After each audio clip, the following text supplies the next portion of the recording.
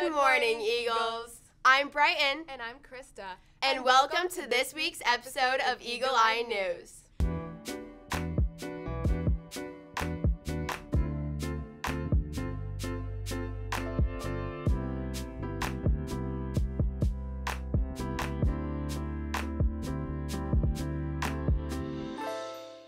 Please rise for the pledge and stay standing for a moment of silence.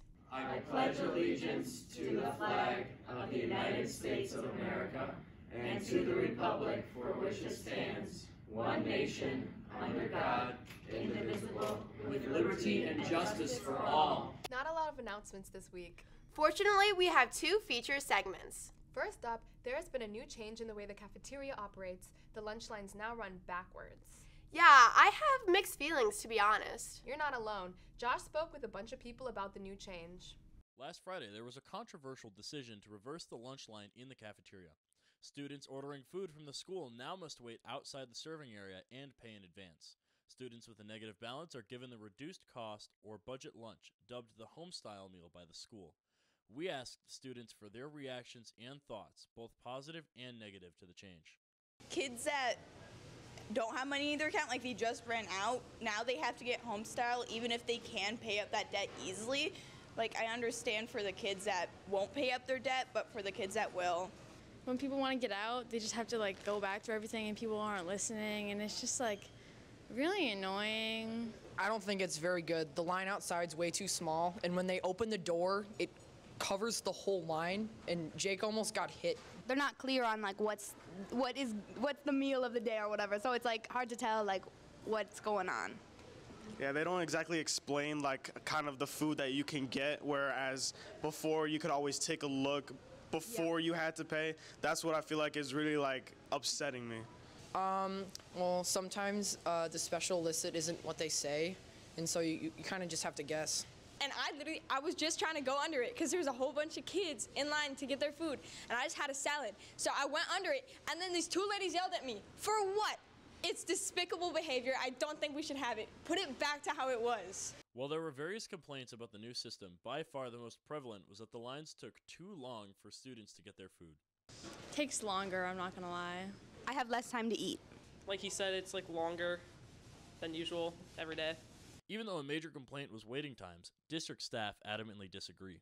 Mr. Miles, one of the administrators who was timing students last Friday, claims the average serving time is between 5 and 6 minutes. He claims this is identical to before the change. Unfortunately, we did not receive a response to our request for an interview until late Thursday night, so we were unable to ask follow-up questions. We reached out to a number of administrators, including Dr. Foyt, the superintendent, and a representative from Arbor, the food service company's District 117 contracts. Arbor claims the change is, quote, going well and will continue to run this way, though they declined an interview as they did not make the decision. Dr. Foyt was unavailable at the time of filming. We were, however, fortunate enough to chat with Miss Hebson and Miss Bowen. The debt that students were incurring was getting a little out of hand, and so we needed to do some changes that didn't involve constant calling of parents and constant pulling kids down to talk to them. And so looking at the way the cafeteria worked and changing that seems to be the way to go. I realize change is hard. I like that this addresses the situation. I like that students can still get something to eat, but yet students are still made aware of if they're in debt or if they're not. I know the lunch is not a long period of time, so I certainly want to maximize how much time students have, and hopefully we can get better at this system of taking your ticket and then showing it to get your order. Will the new change be successful? Time will tell. Ian Murphy and Joshua Zantera, staff reporter, Eagle Eye News. Interesting.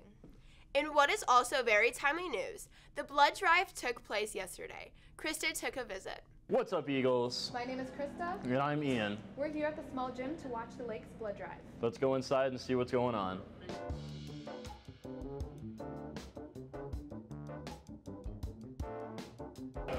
I work for Vitalent as an account manager. I help recruit volunteers, including high school students, so that they can donate and provide life-saving blood to patients in need. Currently waiting to give our arms to them. We're on our third chillaxing snack. Yeah. We just got our iron checked, blood pressure, pulse. I think that's it. Took a little questionnaire. It was fun. Sitting here squeezing the pink ball, saving 3 lives, everybody. 3 lives. You know, I really encourage you to get out here. You know, show them who's boss. Make sure you eat something and drink water. Like you're like, you know, maybe I won't need to. Yeah, you do. Yeah, you do. You know, some people literally like pass out in here. I'm doing it a different way. So I got a machine next to me, and pretty much what it does is it'll take my blood and then it'll shoot like something called plasma or something into me, and then it'll take blood again and then do it again, and it'll do it like 4 times over, and it's pretty cool. The first time I did it, I got really nervous, but then as time went on, I started getting less and less nervous, and then now I'm just used to it. I'd say do it. Just do it. There's nothing. This stuff, blood saved my mom's life, that's why I donate.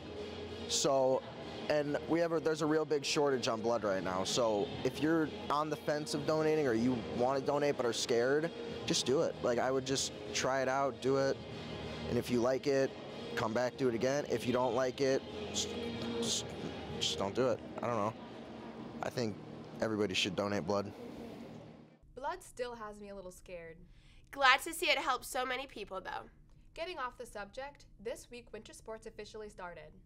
Let's throw it over. I'm Shane. I'm Jessica. And this is Sports.